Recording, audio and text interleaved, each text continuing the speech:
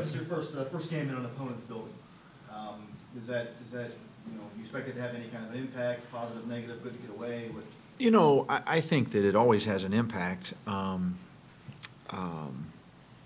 It's one of the reasons that I was glad that we went to Villanova and scrimmaged.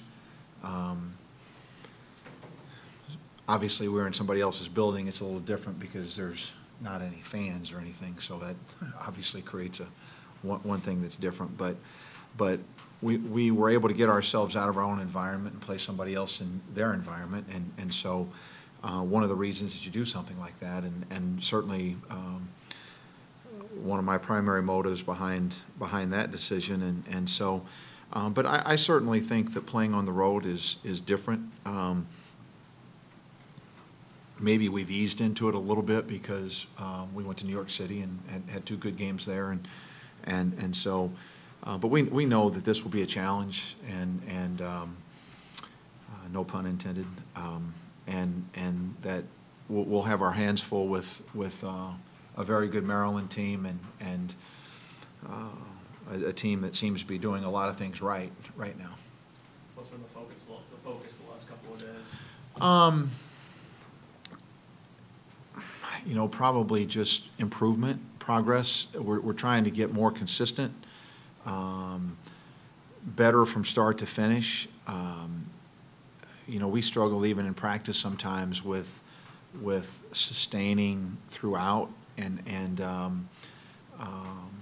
I think that shows up in our play in games, and as coaches we've really addressed it and talked about it with the guys, and so we just need to keep our fight going towards getting to be as close to a good team for 40 minutes as we can. We've been a pretty good, maybe a really good team for 15, 20, 25, maybe even 30 minutes in some games, but we're still in the fight to get as close to 40 as we can.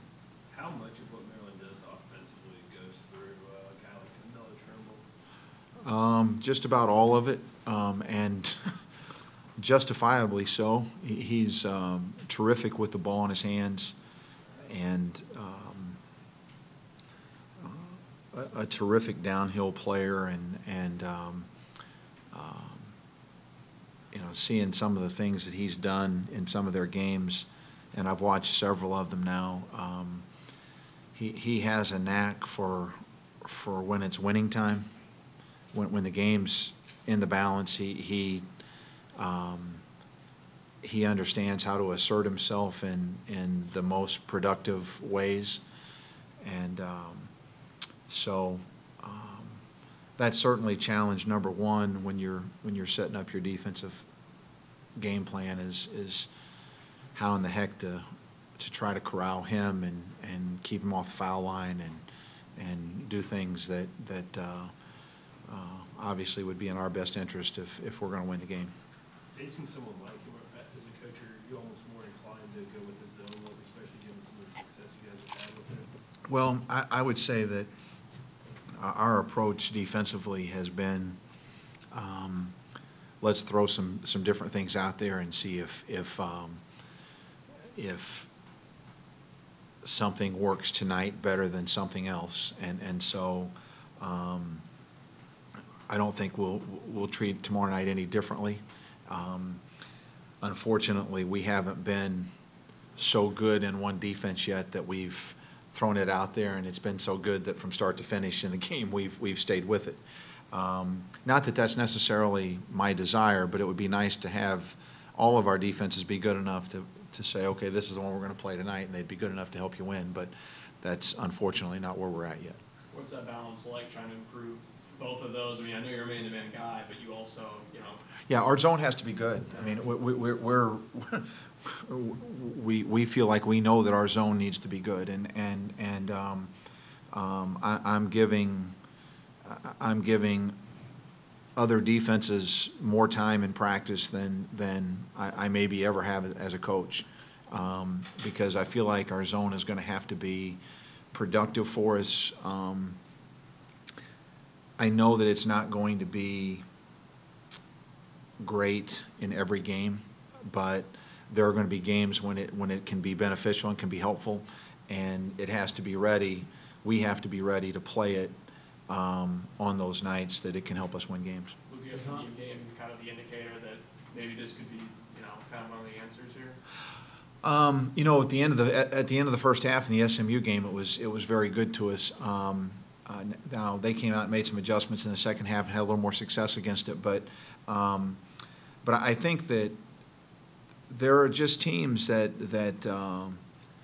are better against man-to-man, and some teams are naturally really good against zones. And so on those nights where you find a team that isn't as comfortable against a zone, then you play it a little bit more. And but again, we're prepared to play it because unlike many of my recent teams, I can't remember the last time that we practice zone defense every day, but we practice zone defense every day now. So we'll be prepared to play it. Just having a couple options that maybe your team isn't like significantly better at one than the other actually have an advantage when it comes to game planning? Yes. Because you'll see on film, well, these guys aren't very good at zone, but if you know that, well, my team isn't very good at zone, then you would be hesitant to make that change. No question. And or if you hadn't practiced it very much, then you're in a mindset of, well, we're just hoping now. But about, I don't know exactly when it was, but I'm going to say 10 days, 2 weeks ago, somewhere in that timeline, I told our staff that we're going to have a secondary defense that we can rely on, not one that we're playing and hoping. And so that's why we've utilized the zone. We actually have a team, the guys that we play the most are very capable in the zone that we play, because we have some length, but yet our big guys are mobile, and so they can get out and cover out on the perimeter when the need arises. And so again, it's probably never going to be a situation where it's great to us every night, but it's going to have to be good to us most nights. So that zone, increased zone looks and practice time and game usage, that's tied to personnel you have? It's tied to I would say it's tied to team need, to what our team needs. We need. The other thing is because we're probably not as deep yet as we want to be. We probably need the zone in order to preserve us if we have any foul issues. So in anticipation of I don't want to call it lack of depth, but lack of our depth being developed yet, then we have to be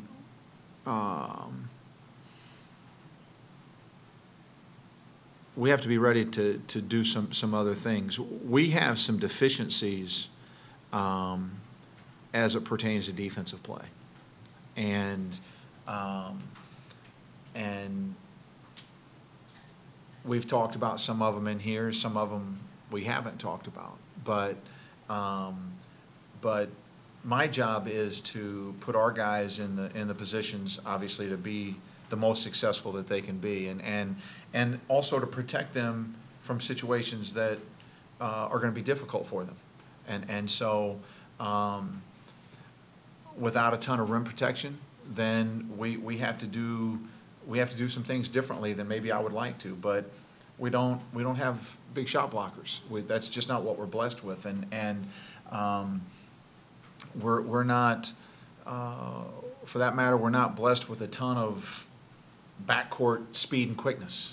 We got good size, okay, but we're not real overly fast. Maryland's fast and quick, and so we have to build our defense around the capabilities of the guys that we have, and again, try to accentuate what our strengths are, because we have some, and stay away from where our deficiencies lie. Maryland's a team that's shown the ability to pull out close games. They have 2 one-point wins already this year, and overtime win over Richmond, and you guys have pulled out a couple close ones as well. So is that kind kind of the game you foresee happening here, and what do you think will be the key to which team is able to come out on top? You know, I guess I would anticipate a close game. I think you always expect a game to be close, honestly. Or at least I do. I expect most games to be close, not all of them, but most.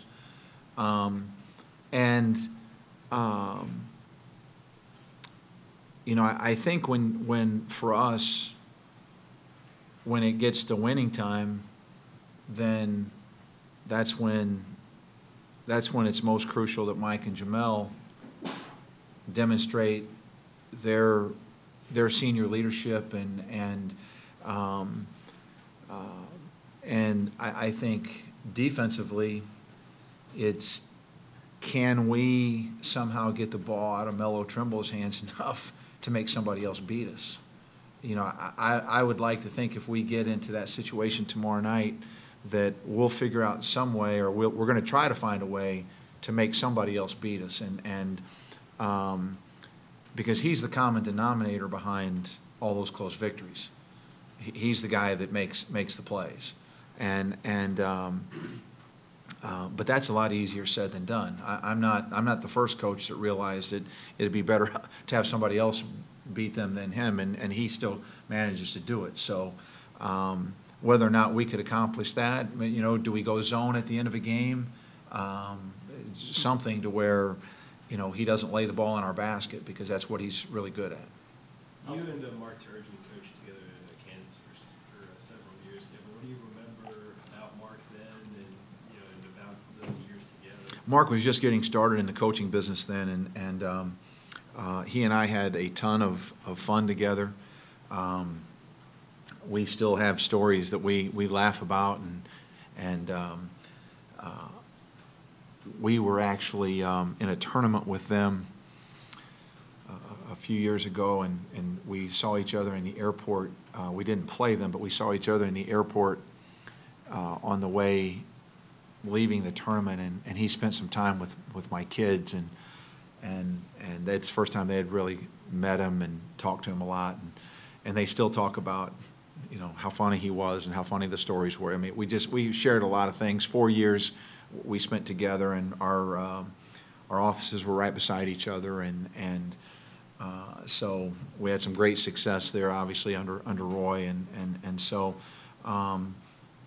you know, Mark's just been a good friend for a long time. He's a great coach. You knew he was going to be a great coach when he was whatever he was, 25 or 26 when I worked with him and started working with him, and maybe he was even younger than that. He might have been 23 or 4, but anyway, his success has certainly not been at any a surprise to me at all, and great family, just a real good guy, but we just had a lot of fun. That's the best word I can think of. We learned a lot, but we had a lot of fun together, and again, like any staff that spends 4 years together, we could tell you crazy stories about it. Are there any of those stories you could share? Not really. Those aren't the kind, not the ones that I'm thinking of anyway. So, well, I do remember there was one. First road trip we're getting ready to take. As I recall, we're going down to play the University of Miami our first year there. We're going to Florida, and we had to leave the gym at like 5:30 in the morning. So, you know, Roy's a stickler for time, and I get there, and you know, 5:15, no Turge. 5:20, no Turge. Now, Turge lived like, gosh, 2 minutes from Allen Fieldhouse, 3 maybe if he didn't get the light, and it's getting pretty close, and I thought, man, I better call him. So I call his phone. I said, Turge, where are you? And I can't say exactly what he said, but he said, oh, what time is it? I said, like 5:20, almost 5:25, Turge. Oh, crap. I don't know, just tell Coach Williams something. He said, I'll meet you guys at the airport. And so I just told Coach, I said, hey, Mark's been detained. I said, he's going to just meet us at the airport. And Turd showed up at the airport and made it on time for the plane. And but that was just that was a small one of many that we had there. But he was, like I said, he was just a guy that you could tell really knew what he was doing, and it was really good. So we had a lot of good times together. He did cause me to tear my hamstring one night. That's another story. This is a longer story, but I'll try to be as brief as I can. So the first thing that we did each year with Coach Williams was, when the guys came back, was he'd have a 12-minute run. And basically, guys would just run as far as they could in 12 minutes and want to see what kind of shape they were in. And so this one particular year, it must have been 95 with 100% humidity in Lawrence, Kansas that day. And so Coach is talking to the team, and I'm looking at Turge, and he's in the back of the huddle, and he starts inching backwards as Coach is finishing, because the coaches would all spread out around the track. Well, I finally figured out there was one corner that had some shade to it, and it was the corner that he was backing out to because he wanted to go get in the shade and then make the rest of us stand in all the heat. So I saw what he was doing. So Coach finished talking to the team. He said, all right, let's go. So Turge turns around and starts walking for his corner. So I tried to sneak up behind him, and as I got to him, I started running.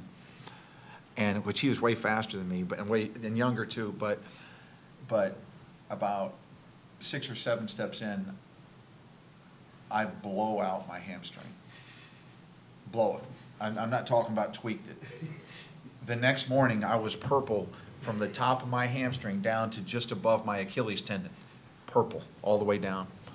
Well, of course, when that happens, I start slowing down and trying to, I'm about to crash down to the ground because I can barely stay upright. He thinks I'm joking. He thinks I'm lying because I'm trying to trick him so I can beat him down to the corner. And he came to learn that I was telling the truth. So anyway, that was probably the worst thing he ever did to me. He caused me to blow out my hamstring trying to get down to beat him to that shade. And he got the shade and I got the busted hamstring. So anyway, that's not a great story unless you were there, because they still laugh about it. Roy and Steve and Turge, anytime we get together, that's one of the things that's pretty sure to come up. I remember when Kevin blew out his hamstring. So. Coach, can you give your scouting report of Maryland, just a general? Yeah, really good off the bounce. Again, Trimble is a guy that makes everybody else better. He's great in the clutch moments of the game, and they have some freshmen playing extremely well for them. Cowan and Herder and Jackson. Their bigs all come in and really play the role well, so they're deep. They can shoot. I think they're a little better shooting team than their numbers would indicate right now. Excellent passing team, and their numbers are really good defensively. So, the boards will be a big key. They're a good offensive rebounding team. That will be a big key for us. Our ability to set our defense and get back in transition will be a big thing for us as well. So. Then on the offensive end, we just have to try to utilize our advantages where we can. Kevin, before the season, this was pretty much circled as basically the most marquee non-conference matchup on the Pitt schedule. I know you were careful not to look too far ahead to it before the year, but now that it's here, can you speak just about how crucial the win in this game would be? Well, it would be, it's like I told our team, there are some games that are more valuable than other games in terms of if you're able to win them. And this would be one that would certainly qualify as a more valuable than some of the others, because A, it's a road game, B, it's a Big Ten team that's a good Big Ten team, and so I would think that in the eyes of the committee, when that day comes, that this this has a chance to look like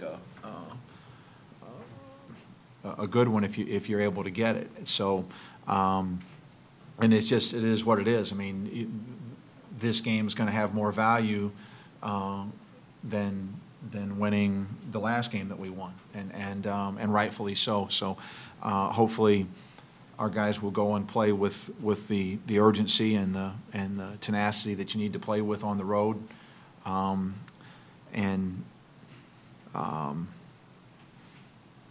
and react to what will be a difficult environment, but react and play like seniors are supposed to play. Kevin, you said before the season you thought these guys were coachable, and there's been a couple times after when you came in here and said, "Hey, we won," there's still things we need to do better. How have you seen that play out over this last couple of weeks? Yeah, you know, a couple of you guys said I was miffed. I wasn't miffed. I was just, we just simply lacked the killer instinct. I'm not mad about it. We just don't have it yet, or we haven't demonstrated. I'm not saying we don't have it. We just haven't demonstrated it, but I think that